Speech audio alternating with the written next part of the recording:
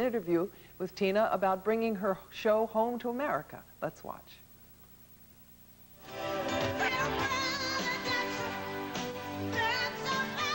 Tina Turner's raw energy, distinctive voice, and captivating stage persona has won her an audience of international scope. Nowhere is she more treasured and embraced than in Europe. On her tour of that continent, she recently performed in Munich for an intimate crowd of 100,000 screaming fans. In a quieter moment, we asked her how she thinks she'll be received on her upcoming tour of the States. What I feel about Europe, America is home, and friends, family, and years is still there, you know. And so I'm looking forward to getting back there, getting in the halls and feeling what is happening there, whatever that is. You know, it's something else to look forward to again. It's, you know, it's another, how do you call, it's an attraction to wait to see what's going to happen there now. Here was a surprise. America could easily be one way or another. But I feel that the balance is that I'm looking at what I did here. And that's what I'm surviving on in my reality. But it's exciting because it's so big. It's just like when you hit the stage, you have to take for a second you can't see because of the lighting. Then all of a sudden there's a flash of lights, and you go, there are people back or up there or over. You know, it's thank goodness for the screens, because otherwise I would feel like, how could I work to make sure that those people are seeing what I'm doing? You know, I mean, they're just every place. They're there, and they're responding. Now your book is out, and it's about to come out in a paperback, right, in August. What have been some of the reactions now that it's been out from some of the people in the book? I haven't had any contact because I've been over here.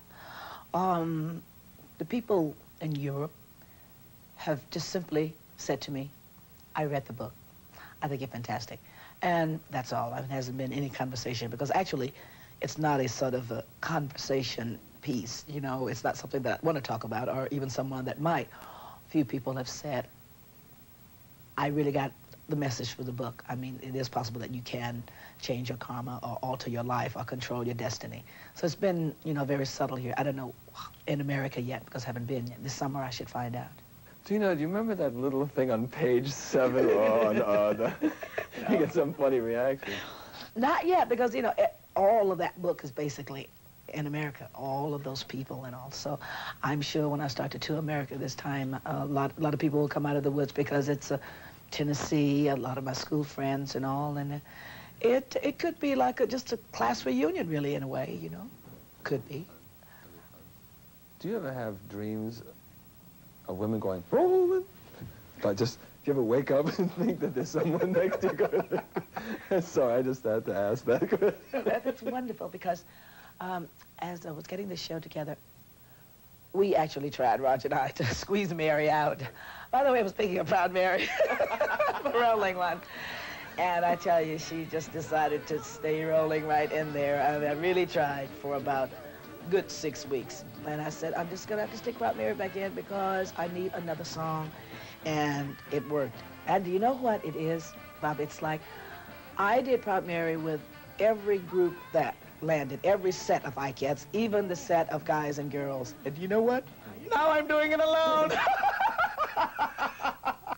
It felt staged. It felt embarrassing for a second, because I felt, oh no. But then I felt, oh yeah, this is the song that I've survived on for years. This is a song that people waited for. This is a song that climaxed all those years when I didn't have anything to climax for me. So why not? So I digested it, and I'm flying. Now, you're going to play America in August, start August 10th, I believe. Yes. I used to do this for a living, not quite the way you are doing it, and after every tour, I'd finally come home, unpack, and say, I just don't ever want to do this again. Now, it was just my hands that were tired. I can imagine what you have to go through. What are your feelings about this tour? Because this is another major, major tour. Last year, I looked forward to finally not traveling and just finally doing an album and promoting it to see what that felt like. And so I did that, but while that was going on, tons of other things, videos, and then the tour was getting lined up. I had a sneak preview of that. It's like, it was almost as if I really didn't leave the stage for a year. But then I became excited because I did a television show, and it was a glimpse of what this show was going to feel like. It was different. For the first time in my life, singing my own material. But that's the challenge. Save it for a rainy day. Always trying something new, Tina has just finished a high-powered television commercial with her old friend David Bowie.